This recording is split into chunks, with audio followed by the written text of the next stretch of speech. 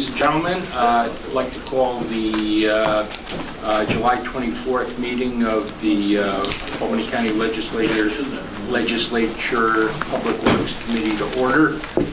And first order of business would be the minutes. Do folks have an opportunity to read the minutes? If so, are there any comments or revisions? If not, I would entertain a motion to accept the minutes. Second it. Mr. Reinhardt, Ms. Lockhart, all in favor say aye. Aye. Okay, the minutes are adopted.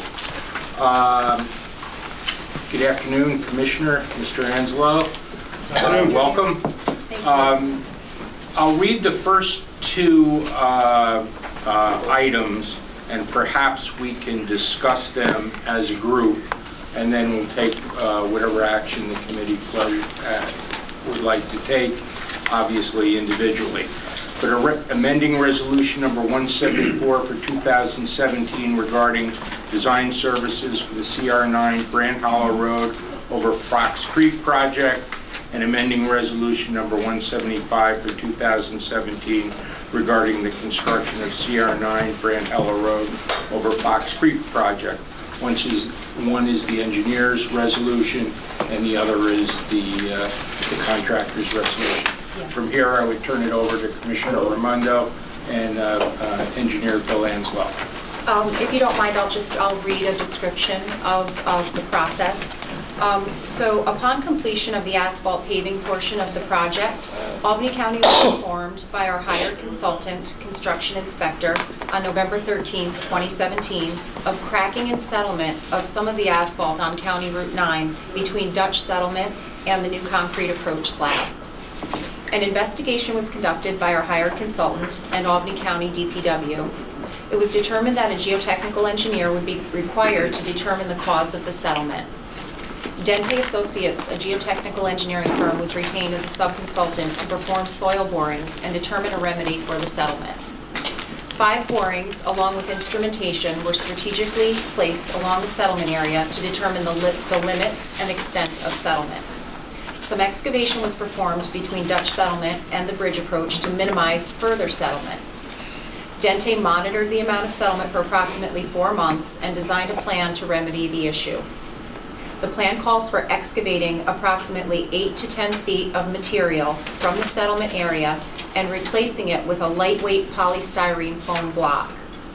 Subbase, base binder, and top course asphalt will then be placed on top of the polystyrene blocks. A retaining wall will be installed along a portion of County Route 9 and Dutch Settlement to support the roadway and eliminate additional overburden. The engineer's estimate for this work is approximately $1.1 million, including a 10% contingency.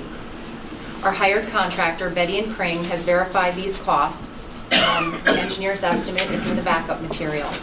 We've spoken with New York State DOT and FHWA, and they are in agreement with the remediation plans. The supplemental number 1 adds $1.1 million to the original agreement for a new total contract amount of $2.178 million. Since this is a federal aid project, the county is responsible for paying 100% of the cost up front and will then be reimbursed 80% of the total project cost. If there are any questions, I open it up to questions. Is that just on the first resolution, right? This is the first resolution, correct? Well, let's talk about it. Why don't you go through the second one, and then sure. We'll talk about them as a whole. Okay. So that way everybody gets the complete picture of what's taking place. So this is for a supplemental agreement with Barton and LaJudas, who is the design engineer and the construction inspectors. It's for additional design, construction inspection, and construction support services for the County Route 9 over Fox Creek Bridge project. The legislature authorized the original agreement with Barton and LaJudas in the amount of $218,412 for design services in resolution number 317 dated 9/8/2014. Supplemental agreement number 1 added $19,000 approximately for additional design work associated with the realignment of Dutch Settlement Road intersection with County Route 9 as per resolution number 314 dated 8/8/2016. Supplemental agreement number 2 added $229,000 approximately for additional design, construction inspection, and construction inspection support as per resolution 174 dated 5/8/2017. This additional funding is needed to add design and construction inspection and construction support to remediate the slope failure at the County Route 9 Dutch Settlement intersection as required by the federal government. We've enclosed documentation provided by Barton and LaJudas, DPC, detailing the additional scope of work. This supplemental number 3 adds $105,000 to the original agreement, including supplemental number 1 and 2. The total contract amount is $466,000, for a new total contract amount of approximately $571,000 for additional design, construction inspection, and construction support services. Since this is a project, the county is responsible for paying 100% of the costs up front, and it's reimbursed 80% of the project cost. So those are the 2 supplemental agreements we're requesting for both design, construction, inspection, and construction. And is that, and the second one, the Barton LaJudas bill, that would also be subject to an 80% reimbursement? Yes. Okay, members of the committee? Yeah, is this going to require additional bonding or? No, we have enough bond money for this. How much time will this be before winter? Because I know that's been closed for a year already. Right, we're hoping that if all goes to plan, we'll be able to have the bridge open and have to wait until next spring to put top course on the approach. But yeah, potentially, that's our hope. Chris, this is in your district. Yeah. That bridge has been closed for how long? Since Over. yeah, it was like 2 marches ago, plus or minus. It was supposed to be open in November. Right. And so it... About a year and a half. Okay. Any questions from Frank? Barton and LaJudas has no liability here, seeing that they were the original engineering firm and it did not meet. Basically, what it ended up having, what we discovered after we hired Dente to do the geotechnical engineering aspect by doing the borings, is that as where the footing is, where the approach, it's 31 feet to bedrock. Where we started the settlement, it's 61 feet to bedrock, and it's not 75 feet away. There's nobody could have ever foreseen that to be that way. It must have been back when the glaciers came through and that hogged a huge point down through there, and that seems to be what the problem is, and that's what they determined with the borings. Has there always been a problem with that road? Or this just surfaced? I wouldn't say there's always been a problem. There was, over time, we've had some a little bit of settlement, but nothing major like this. Nothing where it actually, you could watch it go down over time. Mr. Reinhardt? I want to follow up on what Frank asked. I don't quite understand, if we hire a design firm to look at a situation and give us specs for construction, why wouldn't they stand behind their work? Why wouldn't we be able to say, you should have anticipated this? I don't understand. I mean, I know there are different layers of dirt about bedrock, but why isn't Frank's question legitimate? Why isn't there a liability question here about the original work? We're spending an awful lot of money now to fix it. I realize a lot of it's federal, so it's not all on our tab, but still, it seems to me like somebody should at least look at this issue of whether or not there's a responsibility here. Right. There were no borings done. That the RFP for the design work did not include borings. It was thought that bedrock existed at a usual level behind the approach to the bridge. There was really no reason to expect that there would be 60 feet of clay so far back on the approaches. And what happened was the clay over time, if there's enough extra overburden put on it, can have a slope failure. It's a shear failure, and it happens. So Barton and LeJudas, you know, they weren't required to do a boring, and I believe it was probably anticipated that the rock that existed right where the abutments are was continuing back behind the bridge. And so had borings been done, perhaps this could have been brought to light earlier. However, if it was, the same solution would have to have happened.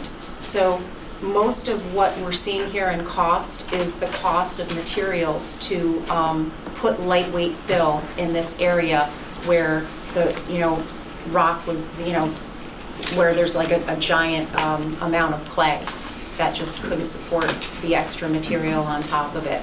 So is that why you're using geoform here, so it's not weight? Correct. So It's you're not lightweight adding because- to the shear problem? Correct. The more, we added a little bit extra asphalt at the approach to the bridge to try to bring up Dutch settlement that comes in on County Route 9, because it was geometrically not the best geometrics to enter onto County Route 9. So when extra material was added, just that much extra caused a shear failure in the clay. And it wasn't anything that you could really anticipate. Sometimes in geotechnical engineering, things like this happen. There are sometimes unknowns. So that's how I can answer. Well, I can see how, since it wasn't in the RFP that we probably put together, we'd sort of be in a weak position to blame Barton and Judas for not doing the core samples. But, you know, I would just suggest we keep our eyes and ears open for new technology that might allow you to look down into the ground. There were some things like this that NYSERDA was working on when I was there. There might be something we can do that would allow us to get a better picture, you know, pre-RFP process. Right. So we can anticipate perhaps something that maybe it's a low probability, but obviously it happens. Right. Mr. O'Brien? Thank you. You said that the state's fine with the fix on this? Yes. So they've already looked at all of so, okay. Yes.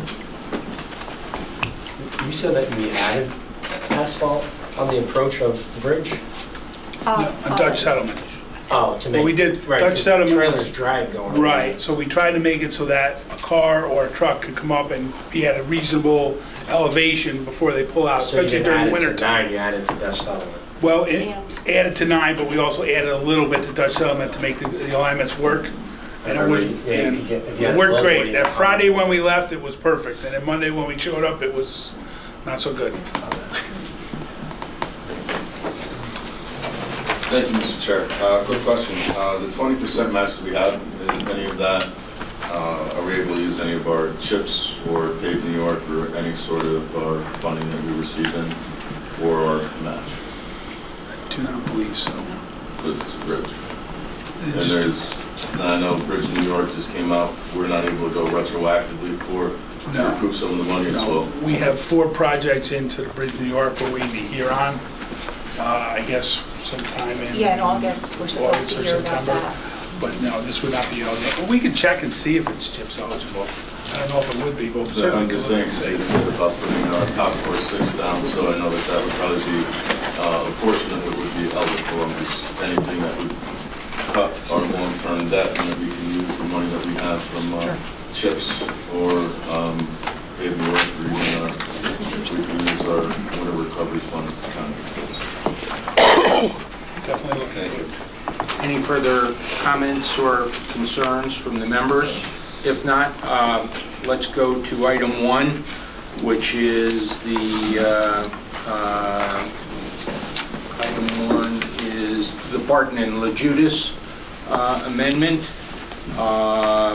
amending the resolution number 174 regarding design services for the CR9 Grand Hollow Road over Fox Creek project. Is there a mover? Moved by Mr. Miller, seconded by Mr. O'Brien.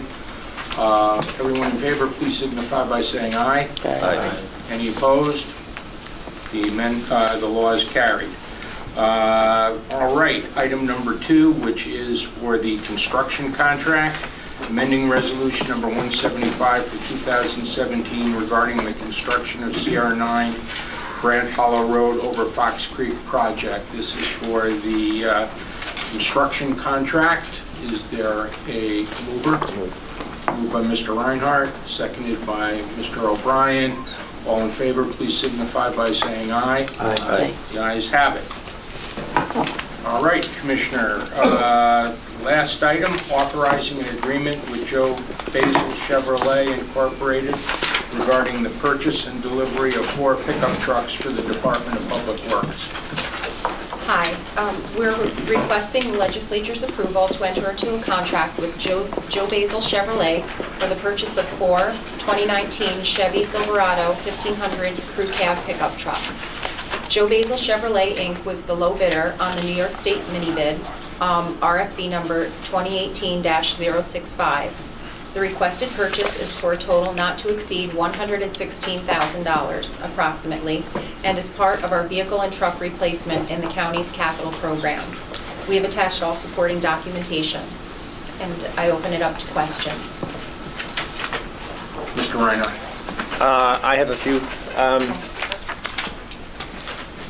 I guess I have 2 channels of question here. The first isn't anything that I think we can affect at the county level. But it would appear to me when I went to the OGS website and I looked at the original documents that are referenced in the materials you attached, went back to the procurement documents and everything, it looks like OGS is not requiring any kind of a life cycle cost analysis. All they're doing is they're under the mini bid number 18050-118, they just say lowest price to single contractor. So it's just first price is all they're looking at.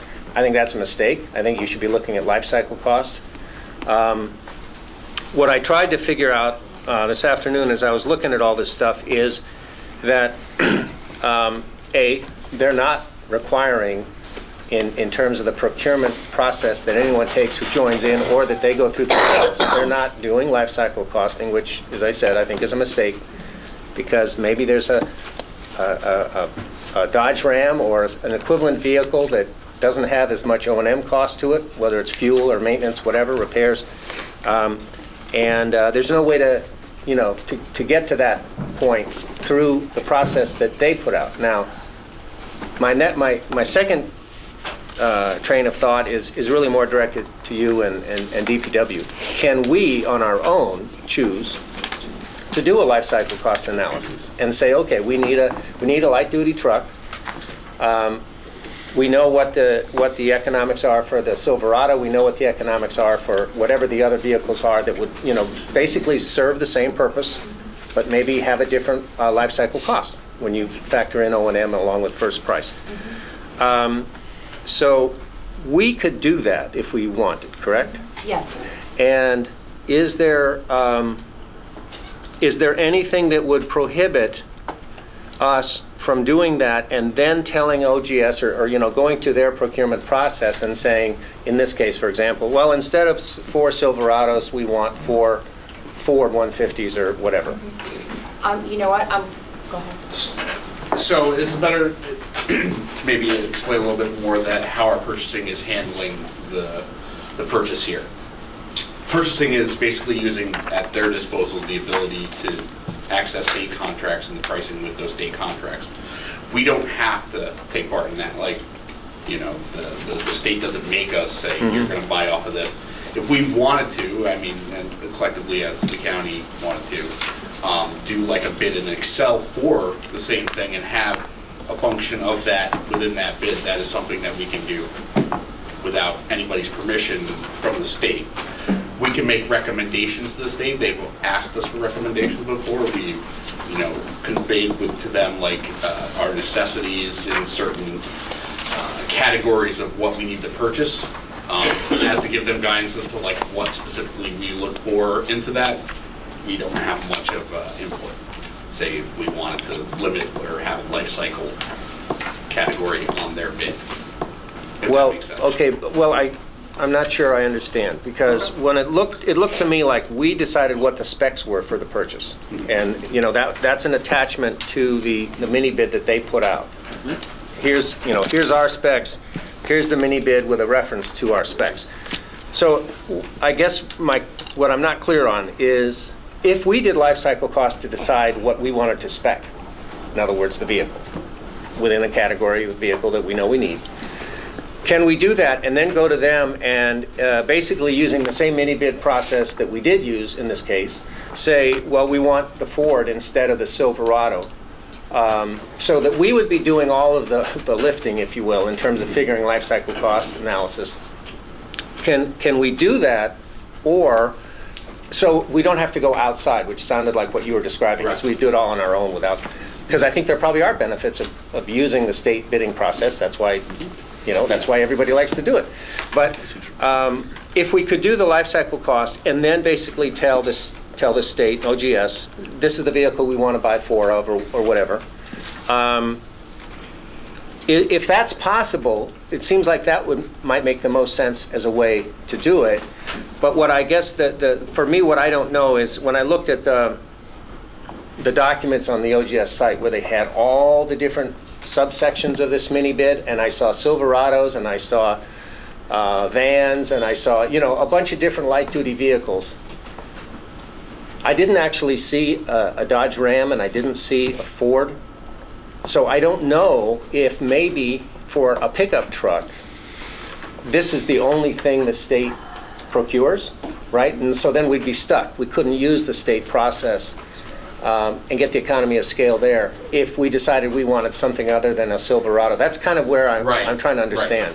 Right. It wouldn't be a level playing field in that regard because like whomever is already, for round numbers, saying they're going to price in that you're going to purchase 100,000 vehicles or say 50,000 vehicles to go against someone else. I do understand where you're coming from with that. So I'm going to call on myself for a second because I guess one of the questions I have for Commissioner and Darrell, aren't you to a certain extent when you set your specs for the truck taking into condition, not as formally as life cycle, but if you want a V8 engine instead of a 6-cylinder engine, and you want a 3/4 ton pickup instead of a 1/4 ton pickup, when you setting those specs, you're determining sort of what the common denominators are?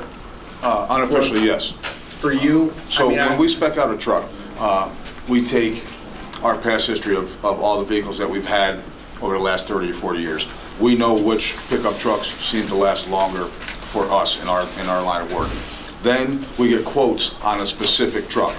Then we take those quotes and then we put those quotes together in a vehicle and send that out to the New York State mini bid. So can we pick Ford, Chevy, Dodge? No. Can we spec a truck that we would prefer? Yes. So you are, in essence, choosing criteria that you want to maximize your utility. Yes. And obviously your experience and your ability to self-repair, that sort of thing. Yes.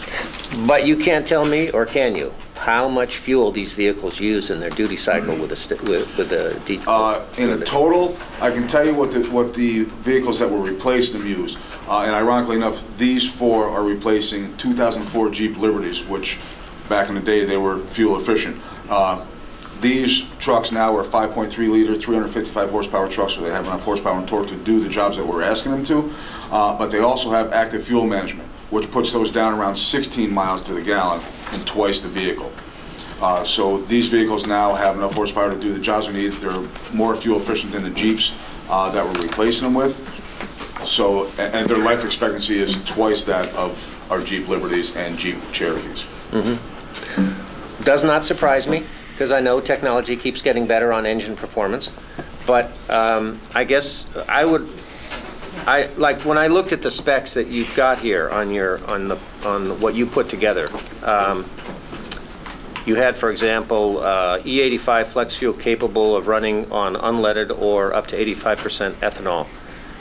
So there is an energy, there is an energy spec that you felt you wanted to include. There is certain specs that we can't get away from depending on base packages.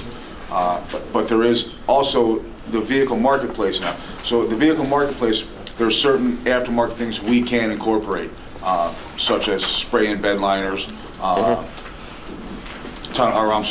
that's on, that was on the second page stuff. The Right. Pinnacle So this mini is- light this is bar mini bid. mount. This is a little bit different than the Marketplace. So this is slightly different. Marketplace is more cookie cutter, same identical thing, nothing aftermarket. These, we get to pick the groups, the package groups, like these trucks have tubular crash bars on the side for snowbank protection, so we're not denting doors. That's, in order to get those, you have to go with the work truck preferred group. Along with that group comes, you know, the digital dashboard and some other things. When we go, if we don't go out to spec, or we don't spec our own trucks, you don't have those options, and then those are the things that we end up adding later on. Well, I'm not questioning, you know, speccing what you need for the work. That's, you know, just make sure you're clear on that. I'm not questioning that. I just feel like we need to be sure that what we're doing is the most economical choice. And first cost is not necessarily the most economical choice, depending on the, you know, the energy performance and the maintenance records. It sounds like you're suggesting that you've looked at the history of the vehicles that you've had in the past, although in this case it's a totally different vehicle you're swapping out. We have several of these now. Started in 2015, we started with the Chevrolet Silverados. Up to now, they've been very good to us. And when does the guarantee run out? Well, it's funny you mention that. 3 years, 35,000 miles, which is more than anything else we can get essentially on a light-duty pickup truck through the state bid, because we're in this municipality, because we use them in extreme weather conditions. They kind of get rid of the warranty, much like an ambulance. An ambulance, when you purchase an ambulance, there is no warranty, just like a fire truck. There is no warranty other than what that manufacturer gives you. So these have 3 year, 35,000 miles because of the state bid and because they're Chevrolet. So the Chevrolet actually gives the warranty. Dodge, as soon as you put a plow on a Dodge, there is no manufacturer's warranty. Ford will give you the warranty on the chassis. However, most of the trucks that Ford makes now that gives this kind of horsepower with this kind of fuel mileage are turbo. But their turbos aren't warranted for anywhere near as long as the gas-powered 5.3 liters with the Ecotec. Well, Mr. O'Brien? Can we vote on this, or is it? I think we can. Yeah, that's fine. Mr. Reinhardt, are you comfortable? I would like to see some more explicit life cycle costing analysis, but... May I make a suggestion? That if you would like, that we set up a meeting with Karen Storm and with the department to talk about the concept of life cycle, how they could work life cycle criteria into a bid, whether it's feasible, legal, or there's a way to show it in such a way that it might be advantageous to the members. That would be a good policy for the county in general, to look at life cycle costing and make wiser purchases. Are these going to be used in plowing? They are not. They are not. 2 of these vehicles are going to our engineering department to replace 2 Jeep Liberties. Another one is going to our health and safety coordinator to replace a 2001 Jeep Cherokee. And the 4th one is going to our electrician also to replace a 2004 Jeep Liberty with just over 200,000 miles on it. Now, did I also hear that we could shop these and not use the state bid, possibly? We definitely can. We definitely can purchase them without using the state bid. However, the state bid, like on these trucks alone, is 36% off manufacturer's suggested retail price. I guess my question is, why would we go out of county to purchase a vehicle when we could probably go out there and shop it and do just as well, if not better? We've shopped locally, and unfortunately, they cannot beat the state bid, especially when you're buying 2, 3, or 4 at a time, because then you get a multi-vehicle discount as well. We've tried to purchase vehicles locally, and this would be Region 3. For whatever the reason, the Region 3 trucks cost more. You go out on the state bid, District 19 will bid on trucks in District 3, and then we end up paying a smaller cost to have it shipped here. But even adding the cost to have it shipped here to the district is still much cheaper than purchasing a truck here. And what about service? I mean, let's say it's a Chevy in this case. Are the local dealers gonna, Absolutely. they are? All local dealers, they completely stand with the warranty. I love the warranty work. It's one of the Yeah. few cost centers left in the business where they make money. Well, anyway, did we have a Motion to move it? Motion to move it, seconded by Mr. Smith. All in favor, please signify by saying aye. Aye. Any opposed? Carried. Thank you very much, Commissioner and Darrell. And we have a motion to adjourn. I'm Second? All in favor? Aye. We're adjourned.